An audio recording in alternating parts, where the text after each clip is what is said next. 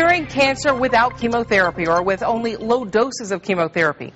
Sound too good to be true? Well, a world-renowned Houston-based doctor considered a pioneer in alternative medicine claims he's doing it with a medical discovery he made back in the 70s. But his treatment is not coming without controversy. Tonight, I look at Dr. Stanley Brzezinski, his treatment, and his clinic where patients tell us hope exists. They patted my hand and said, "We're sorry, we've done everything we can," was the way they put it. "You're covered with cancer." In the fall of 2009, gave me a death sentence. Breast cancer, colon cancer, pancreatic cancer patients walking into Houston's Brzezinski clinic tell me they arrived on death's door. And they only give me a few days to live, actually. 70-year-old Charlie Priest traveled all the way from New Zealand to see Dr. Brzezinski and talks about the day he learned he had colon cancer. I'm going there, six foot under. So that really scared me. Charlie refused chemo. Why he did drums up some strong feelings from his brother-in-law. It's money driven, and the doctors make money out of it, the pharmaceutical companies make money out of it, and people die. Like chemo kills you. Others show up after they claim chemo failed them, but all with the same agenda, survival.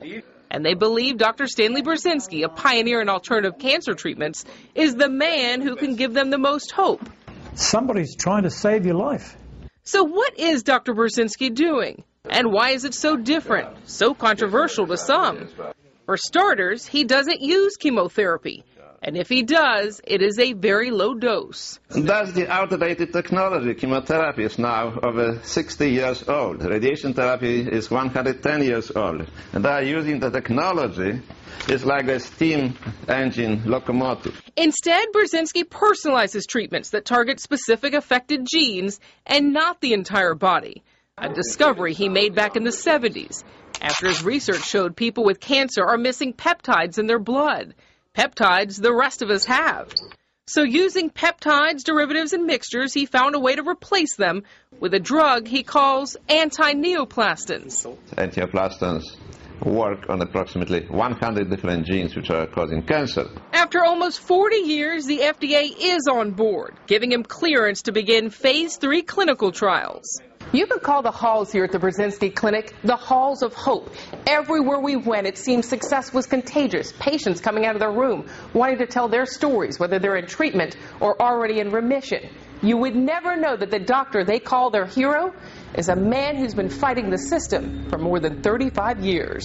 Now the FDA is saying to me, no, your doctor is a criminal. He should be put in jail. The road here, perhaps tougher than the communist Poland Brzezinski once left. Really restricted because the medical science so far in the United States was educating the doctors to use the same treatment for everybody. In the 1990s, when U.S. laws changed and doctors could no longer treat patients with medicine they deemed beneficial, Brzezinski was indicted, facing more than 200 years in prison and millions of dollars in fines.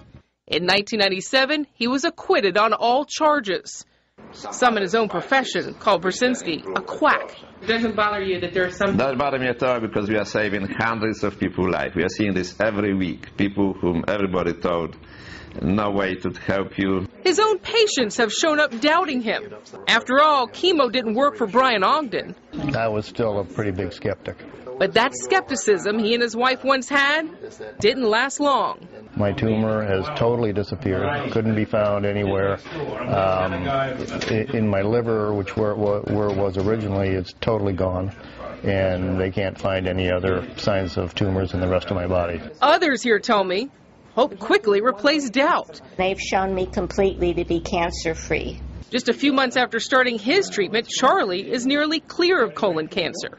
I feel positive that I will carry on for another 20 years. As for Barbara Winkler's liver cancer, I've been on treatment for 6 months continuously, and my tumor is reduced by 51%. Why aren't the rest of the doctors doing this? Oh, gradually they are joining the club, but they are very shy.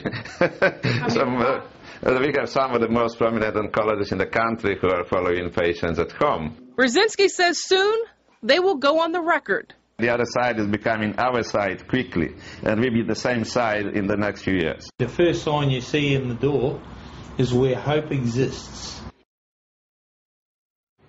And that's exactly what patients told me time and time again. They said their hope does exist. Now, we spoke to patients from every part of the world, from Dubai to Chicago. They swear by Dr. Brzezinski's methods. He was profiled in Suzanne Summers' latest book, Knockout Curing Cancer.